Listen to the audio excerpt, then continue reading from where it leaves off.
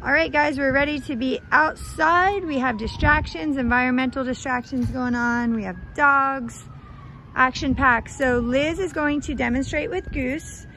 The things that are changing this session are two things. Number one, we are outdoors. Number two is instead of hooking the leash to the buckle collar, we're actually gonna hook it to the active circle ring on the Halti. This is a big jump because now we are controlling and steering the dog from its muzzle rather than the dog just wearing the Halti and the main controls coming from the buckle. There you see your circle leash. Now Liz has two leashes on Goose. Her black leash is hooked to the active Halti circle. Her blue leash is hooked to his buckle collar. The same corrections we gave upstairs in the controlled environment on the buckle collar, we are going to give if he tries to paw when out and about walking here. Now you're going to have to be coordinated and it's going to take some practice because I also want you to be feeding and rewarding the dog while we're doing this. So you see how Liz threw the Halti collar over her, or the Halti leash over her shoulder. By doing that, that opened up the ability for her to be able to walk and feed the hot dogs to Goose. This session, we also changed. We are using the chicken hot dogs we talked about the last session. We're using them here outdoors. They are high value. They're easy to eat. Now, even when Liz gives the correction on the buckle collar, she does not stop walking.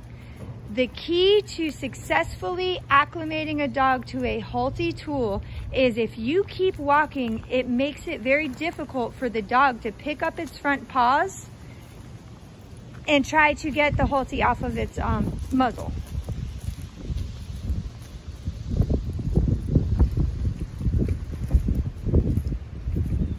Most of the time when the dogs try to fight the muzzle, or the Halti, it's when they want to get to something. So say for example, they see a dog across the street or maybe a squirrel they were used to chasing before.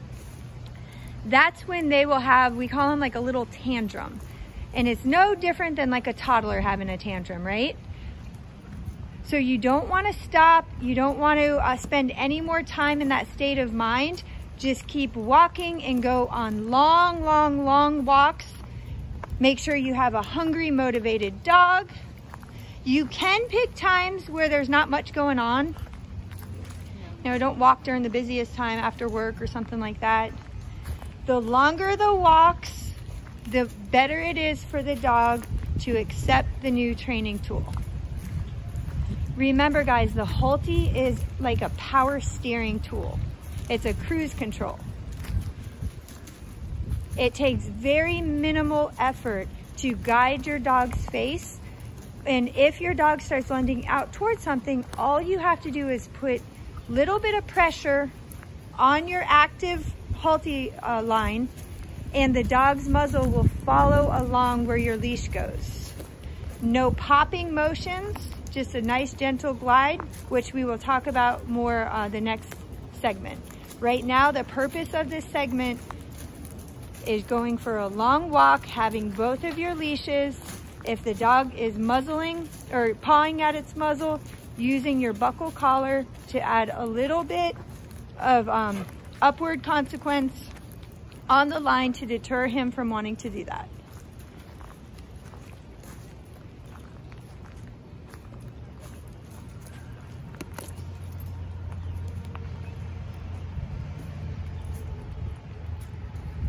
Liz started to wiggle the Halti line a little bit, just getting the dog used to feeling a little bit of pressure on the line. And then you saw him immediately start to try to fight and paw it. No, sir. Good. She stays calm. She says no.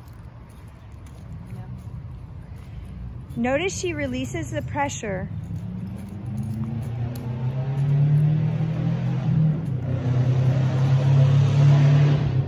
She released the pressure when he stopped lifting his feet up and he focused on walking again. No.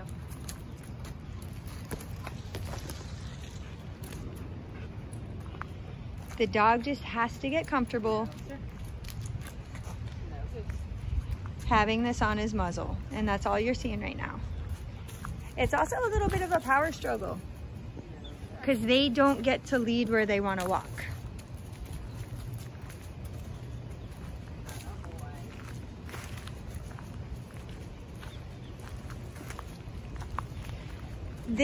I call this the make or break session for the owners, because if you can stay consistent, you're gonna set your dog up for success. If you panic or you get frustrated or overwhelmed and you succumb to the dog fighting the muzzle, then the dog wins, and the dog knows that it can manipulate you if it has a little fit. That's why you just want to get really confident and comfortable. Don't go too far. Go in your backyard. You've already done all in the inside of the house, so stay in your backyard. Maybe just walk out front of the house, up and down the street, just back and forth. Remember, it still has to be a long walk, but you don't have to go to the park right now where there's going to be tons of distractions. And it never fails. It's just like kids. They have these little fits, these little tantrums, especially when you have like a big group or a lot of distractions or something that they want to get to. So sometimes then, you know, people from the outside, they're like, whoa, what's going on? That's why you need to make sure that you've worked out this initial dog fighting the Halti somewhere in a more controlled environment.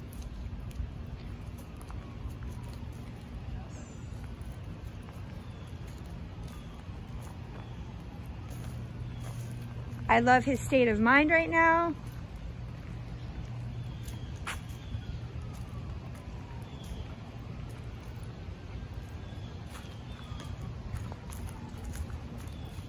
Good. Liz is going to put a little bit more like wiggling on the Halti because they have to get used to that. Guiding.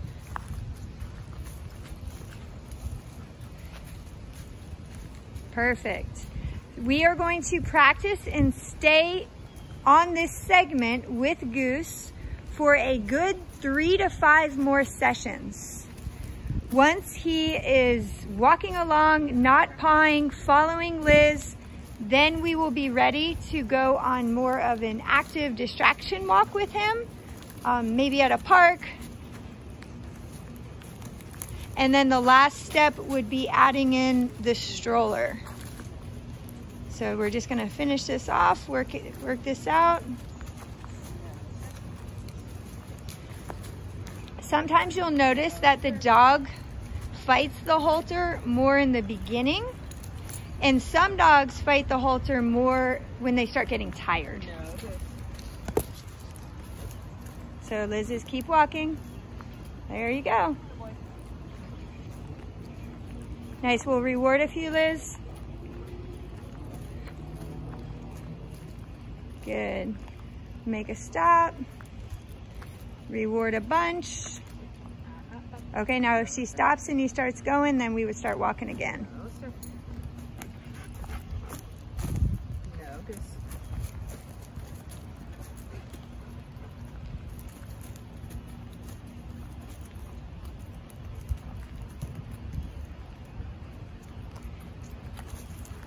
Good, and patience is the key. A lot of people want to quit because they're like, my dog hates it. It's not necessarily your dog hates it. Your dog loses a lot of the control, and they have to follow the leadership of the handler.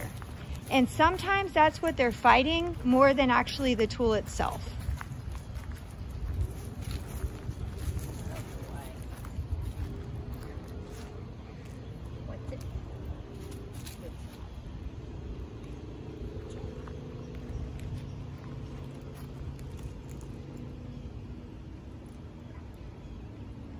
Great job, Goose. Good boy.